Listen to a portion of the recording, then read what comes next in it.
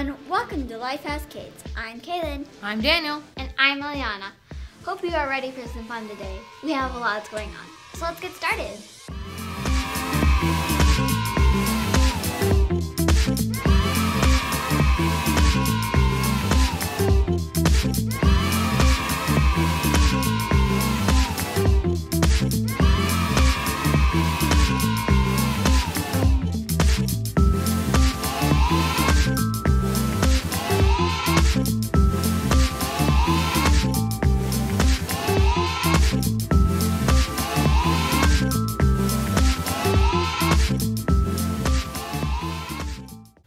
Hey everybody, I'm excited because not only is it the start of a brand new month, but it's also the start of a brand new year.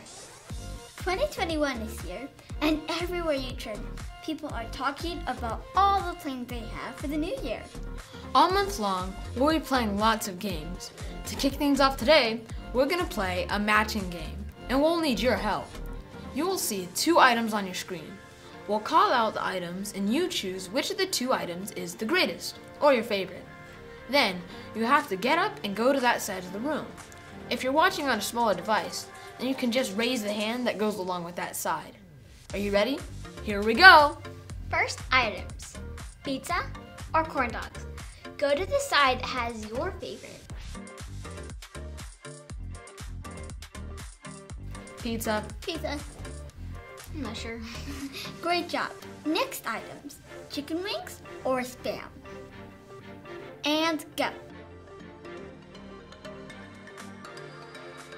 I'm not even sure what Spam is. Chicken wings. Chicken wings.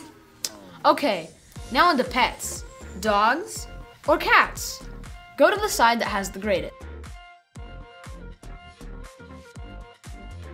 Dogs. Great. 2 more pets.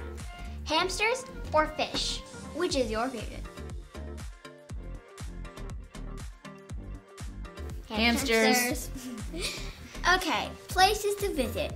Snowy Mountain or Sandy Beach? Which is the greatest? And go. Snowy Mountain. Both. Alright, last ones. Chocolate cake or cheesecake? And go. Chocolate cake. Chocolate cake. Chocolate cake, unless the cheesecake is a chocolate cheesecake. That was cool. You did a great job choosing which items you think are the greatest. In today's Bible story, we'll learn what Jesus said is the greatest. But first, let's start this year on the right foot by singing and praising Him.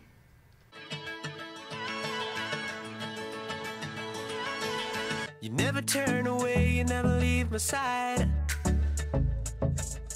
And every time I call your name out just to find that you're already right here with me, never been alone. I can trust you with my heart, 'cause this I know. You are always faithful, you love me from the start. No matter what I'm facing, I will trust you with my heart. You are more than able to lead me through the dark. Your love is never failing, I will trust you with my heart. Oh, I will trust you with my heart. There are days when I feel I need a friend, and then I hear your voice reminding me again that you're already right here with me, never been alone. I can trust you with my heart, 'cause this I know. You are always faithful, you love me from the start. No matter what I'm facing, I will trust you with my heart. You are more than able to lead me through the dark. Your love is never failing, I will trust you with my heart. Oh, I will trust you with my heart. No matter what may come, no matter what I go through, God, you are never gonna fail me, I will trust you with my heart. No matter what may come, no matter what I go through, God, you are never gonna fail me. I will trust you with my heart. You are always faithful, you love me from the start. No matter what I'm facing, I will trust you with my heart. Yeah. You are more than able to lead me through the dark. Your love is never failing, I will trust you with my heart. Whoa, whoa, I will trust you with my heart. Whoa, whoa, I will trust you with my heart. Whoa, whoa, I will trust you with my heart.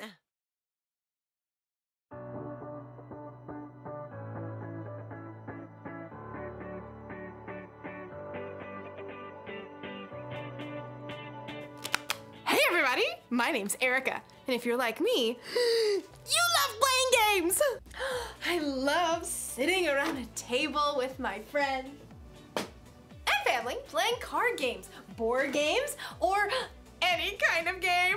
I just got a new game in the mail today. Duga Pioneers! But I'll have to wait just a little bit because if you're also like me, you can't play a game until you know how. I feel like I owe it to the designers of this game to learn all the rules so I can play the game the way it's designed to be played. It's my responsibility. Responsibility is showing you can be trusted with what is expected of you. So let's check out these rules.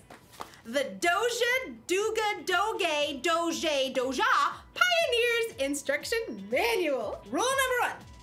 Each player should roll the enclosed red die to determine who goes first. The person who rolls the highest odd number should be the first player to begin the adventure. The person who rolls the lowest even number should draw a standard utility card. If the card is beige, they should go second. If the card is fuchsia, they should go last. If the card is orange or gold, all dice rolls are null and void and the process should be repeated from the beginning. Okay.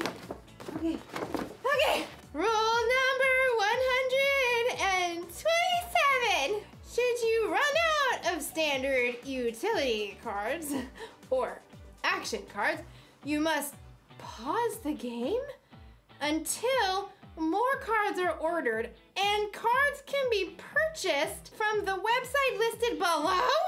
Expected delivery can be 8 to 10 business days. Oh, this is exhausting. I mean, I get it. We need a lot of rules. Rules are important in the games and in life. But we'll learn in today's story. Maybe the rules don't have to be so complicated. Let me just hold this back to where it, oh, excuse me, sorry. The Bible. It's 66 books of history, stories, letters, and poetry that fit together to form God's one big story. The epic adventure of how He created us and loves us so much that He made a way to rescue us. As we travel through the Bible, from Genesis to Revelation, we discover people who met God and found their lives changed forever. Now, for an amazing story, inspired by the book of Matthew, chapter 22, verses 36 through 40. The book of Matthew, the very first book in the New Testament, was written by, you guessed it, Matthew. Now, even though he was a tax collector and disliked by others, he became one of Jesus' followers. And years later, he wrote an eyewitness account of the things that Jesus said and did. For example, he tells us of the day that the religious leaders tried to trap Jesus with a trick question. Teacher, which is the most important commandment in the law? The religious leaders followed 613 different laws. They wanted Jesus to pick just one law so Jesus would get in trouble for leaving out the other 612 laws. But Jesus didn't fall into their trap. Instead, he took this opportunity to show everyone that following God doesn't have to be complicated. Love the Lord your God with all your heart and with all your soul. Love Him with all your mind. This is the first and most important commandment. And the second is like it. Love your neighbor as you love yourself. Everything that is written in the law and the prophets is based on these 2 commandments. Now, Jesus wasn't saying that the other 611 laws were wrong. He was only saying that if you look at every choice in your life through the lens of loving God and loving others, you won't go wrong. If you love God and love people, you will fulfill all the other laws. It's truly that simple. Often, it's in our darkest times that we find the most amazing opportunities to show love to others. In the past year, due to COVID-19, we've seen a lot of people put themselves on the line to help others. Doctors, nurses, medical workers. But we've also seen grocery store cashiers and delivery workers put themselves at risk of getting sick. So each of us could have the food and supplies we need. That's love in a big way. And you know what? Young people and kids have stepped up too. In Reno, Nevada, a college student named Jade Powell recruited a few friends to help elderly people buy their groceries during the pandemic. Within a few days, the idea took off. More and more volunteers jumped in to help shop and drop off groceries on the doorstep of older individuals. Within weeks, shopping angels reached all 50 states and other countries too, all because one student saw a need and chose to stop and show God's love. Sometimes showing love to others only takes a few minutes. In Columbus, Ohio, Taryn, who is 9, and Calliope, who's 6, knew their elderly neighbor loved classical music. Because she was in isolation and couldn't go out, they took a concert to her front porch. For 30 minutes, they played a private cello concert just to brighten her day. It was a simple and amazing way to show love to others. Let's look at one more story. In Portland, Oregon, a high school junior named Julia Lynn quickly realized that with school closed, some kids and families would not be able to get enough to eat. She put out the word online in her community, requesting food donations. Within days, she received over 400 responses. Julia picked up each donation herself, and with the help of the school student government, she set up distribution centers where families in need could pick up the food. In helping provide food to hungry people, Julia was clearly showing God's love in action. God loves us so deeply. He's done so much for us, it's our responsibility to take that same love and show it to others. As Paul reminds us in the book of 1 Timothy, "Don't let anyone look down on you because you are young. Set an example for the believers in what you say and in how you live. Also, set an example in how you love in what you believe." don't wait for somebody else to go first. Now is your time. Now is your chance to love God by loving others.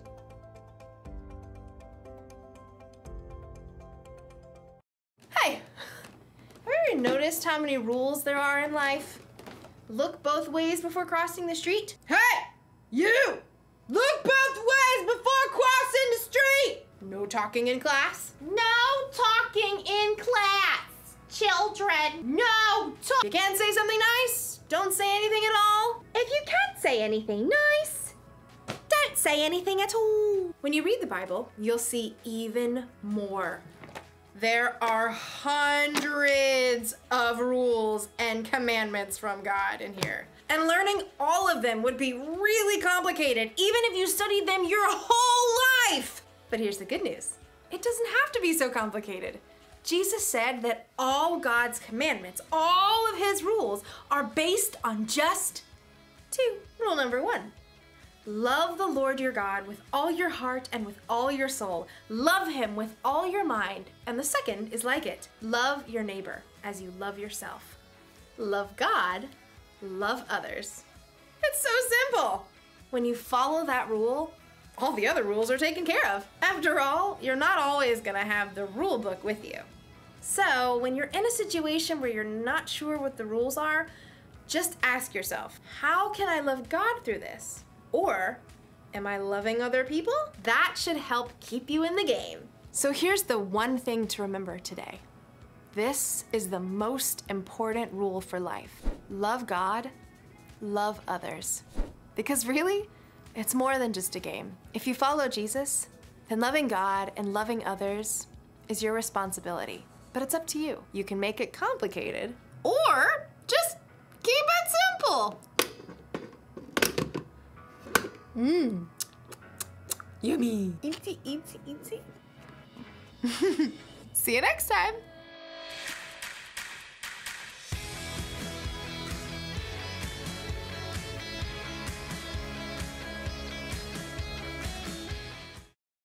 Jesus gave the perfect example of what it means to love God and others. Jesus obeyed what God wanted him to do. He allowed himself to be put to death on the cross for us. He put our needs before his own. He loved us so much that he was willing to die so that we could be forgiven and have a relationship with God that will last forever. If Jesus did that for us, we can love others too. There are lots of ways we can show love to others. After all, that's what Jesus said is most important. It's also our bottom line this week and our number one rule for life. Love God, love others. Let's say that again. Love God, love others. Let's practice our new memory verse this month. It's about responsibility. Read it with me. Suppose you can be trusted with something very little. Then you can also be trusted with something very large. Luke 16:10. Great job. Keep practicing this month. Let's pray and ask God to help us put love into action. Dear God, thank you for loving us so much that you sent Jesus to be our Savior. Please help us see how we can love others this week and show them how much you love them. We know this is a big responsibility. We want to do what you expect of us because you love us so much. We love you, and we pray these things in Jesus' name. Amen. And that's all for today, everyone. Don't forget to join us for our Zoom hangout every Sunday at 2 p.m. You can find the info on our website, lifehousechurch.com/kids. Thank you for subscribing and sharing this video with others. And on behalf of LifeHouse Kids team,